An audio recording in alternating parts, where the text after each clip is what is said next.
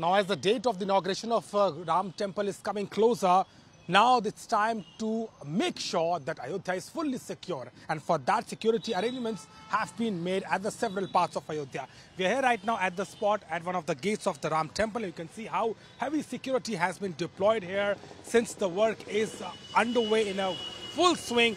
The final touch up, and at the same time the finishing of the work is going on in full swing, and that is why now security has been reviewed. And if you see how you can see how these trucks have come along with the required material for the construction. But at the same time, if you look on the other side, there is a heavy security deployment.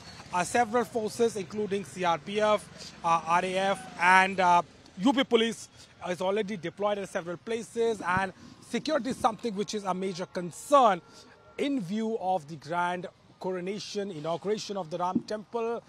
It is expected approximately more than 2 to 3 lakhs devotees will be visiting Ayodhya, and to have a look of external and internal threats, the security has been reviewed, and whole Ayodhya today is now preparing for the big day. And security arrangements from drone monitoring, artificial intelligence, and also securing the area surrounding the Saryu River is also on the priority. For that, arrangements are being made.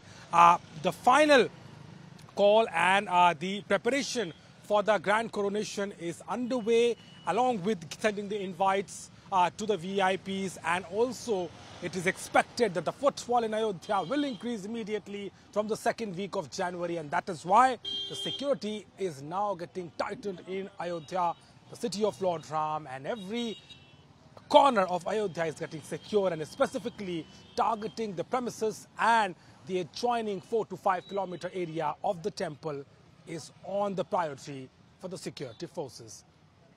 In Ayodhya with cameraman Sandeep Abhishek Mishra for India Today.